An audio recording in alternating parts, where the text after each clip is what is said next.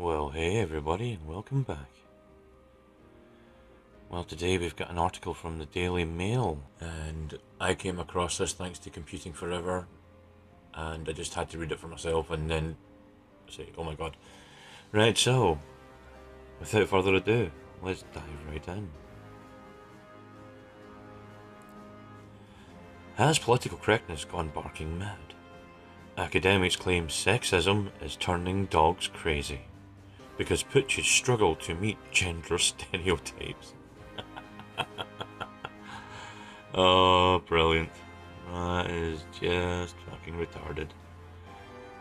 Academics Paul McGreevy and Fiona Probyn-Rapsay say sexism is harming dogs. Professors from Sydney and Wollongong University slam gender expectations.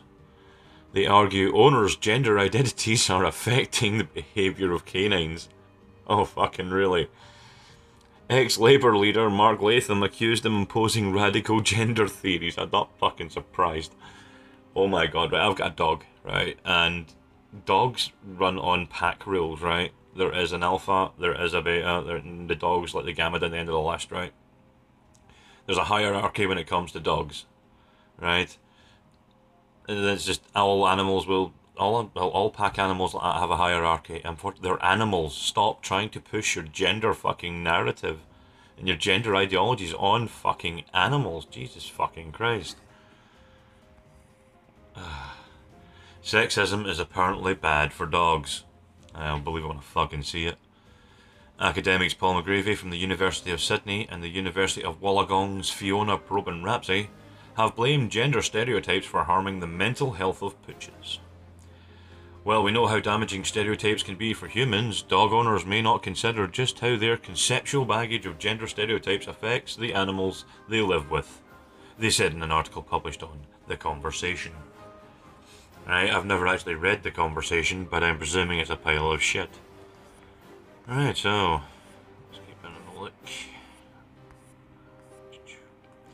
Dr. McGreevy, a professor of animal behaviour, and Professor Probyn-Rapsay, a humanities academic, I fucking believe that when I see it, said many dog owners were forcing their own gender identities on their pets.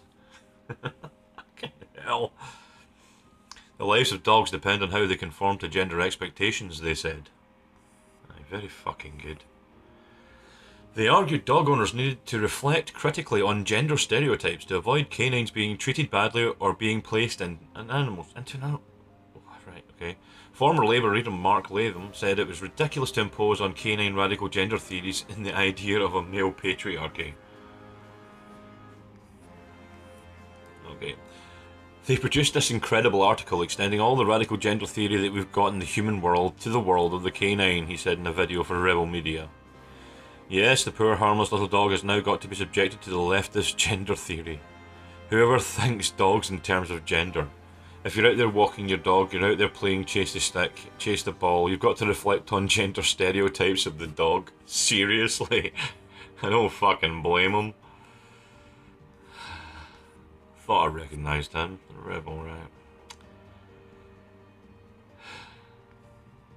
right. The university professors also criticised the use of the word bitches to describe a female dog, considering it also a derogatory term for women. None of these animals metaphors have much to do with the animals themselves, but more how we use categories of animals to categorise humans, they said. So unpacking and challenging gender stereotypes might also improve the lives of animals too. Fuck off.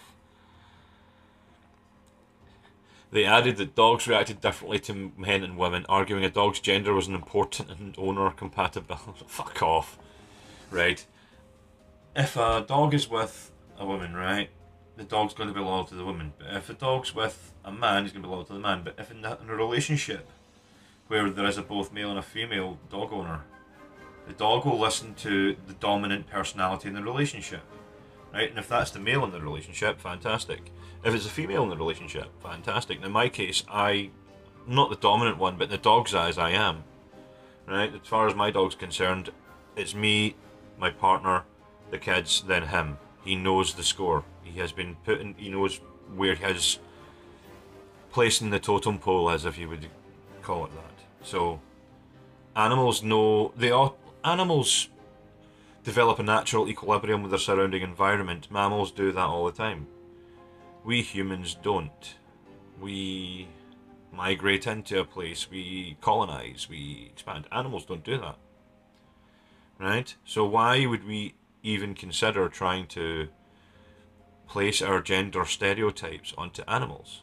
Because it's just fucking retarded, in all sense of the word retarded. Well, anyway. So I just thought I'd have to say something about this. Being an animal lover and a dog owner myself, I mean, I prefer animals to people. At least in that there's no subterfuge with animals. If they don't like you, they don't like you. If they like you, they like you. It's fairly comforting to know that there's something that has absolutely no qualms about telling you how they feel. You know, if they don't like you, they will stay away from you, they'll growl, they may bark. If they like you, they'll come up, they'll get petted, they'll show affection towards you. Animals are a very good judge of character. But anyway, ladies and gentlemen, let me know what you think. If you want to leave a comment about this, fantastic, please do so. I do love reading your comments. Don't forget to hit that like button, and thank you very much for watching. My name is Alexander. I'll catch you in the next one.